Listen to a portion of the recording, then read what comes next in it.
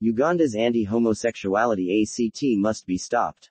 Now. Economic freedom fighters leader Julius Malema, 2nd R. Uganda queer activist Papata, CL, picketing protesting anti-homosexuality bill outside High Commission Pretoria South Africa PHILL MAGAKOE, AFP via Getty Images. Even with certain restrictions against government leadership and international aid, more must be done to prevent Uganda's anti-LGBTQ+ law and the harm it will inflict on queer people, writes the Williams Institute's Ari Shah.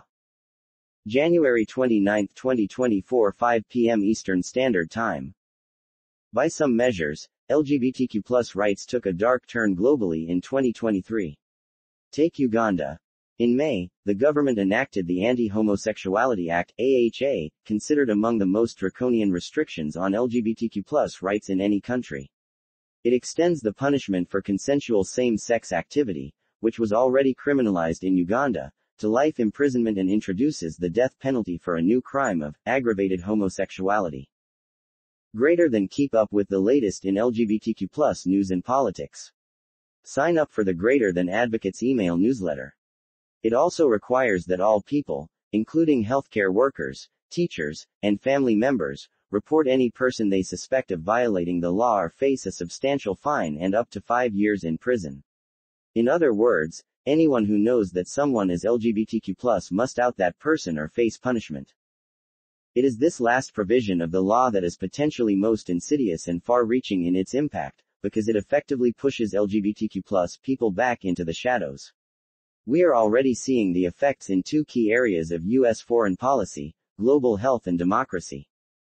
Through the President's Emergency Plan for AIDS Relief PEPFAR, the U.S. has invested $3 billion since 2004 in the prevention and treatment of HIV/AIDS in Uganda, helping to avert nearly 600,000 HIV-related deaths.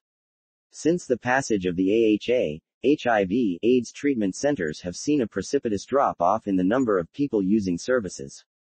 Gay men and other groups disproportionately affected by the epidemic are unable to access life-saving medical care because they are afraid to leave home.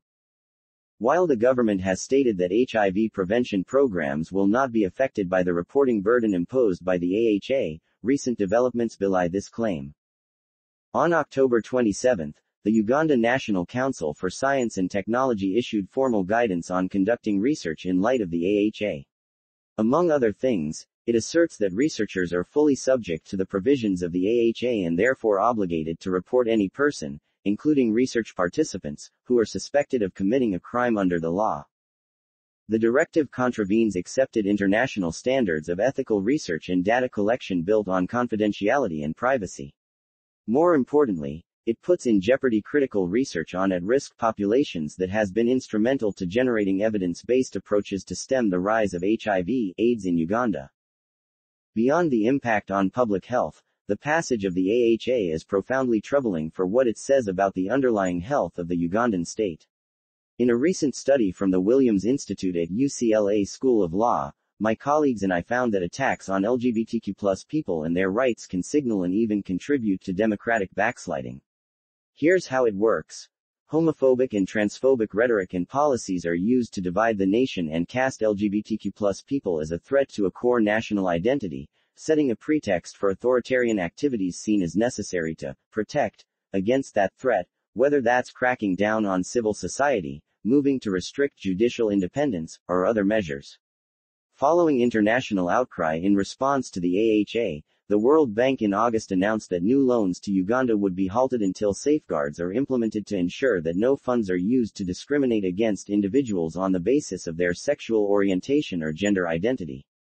And earlier this month, the Biden administration took a series of actions, including imposing visa restrictions on Ugandan officials, issuing sanctions against the head of Uganda's prison system, and ending Uganda's eligibility for benefits under the African Growth and Opportunity Act.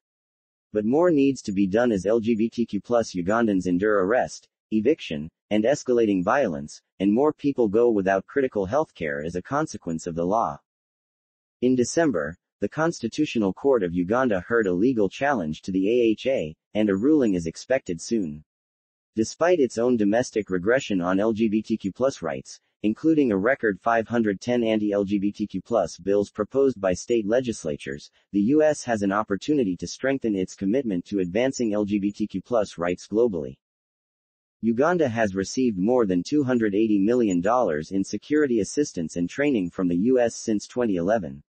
The Biden administration, in consultation with LGBTQ+ advocacy groups in Uganda, should use this leverage to push for a repeal of the AHA. It should also ensure the foreign assistance is redirected to support civil society organizations rather than gross human rights violations perpetrated by the Ugandan government. President Biden has made the defense of democracy a central objective of his foreign policy and recently celebrated the 20th anniversary of PEPFAR along with a renewed focus on ending the global HIV epidemic. Now is the time to ensure that two long-standing foreign policy goals are not undermined by cynical attacks on LGBTQ+ people. Ari Shah is the Senior Fellow and Director of International Programs at the Williams Institute at UCLA School of Law. Ari specializes in international human rights, LGBTI politics, and U.S. foreign policy. He holds a Ph.D. in political science from Northwestern University, and MSc in international relations from the London School of Economics and Political Science, and a BA in government from Harvard College. His analyses and op-eds have appeared in Chatham House, Council on Foreign Relations, World Politics Review, Global Americans, New America, and El Espectador in Colombia. Views expressed in the advocate S opinion articles are those of the writers and do not necessarily represent the views of the advocate or our parent company, _Equal Pride.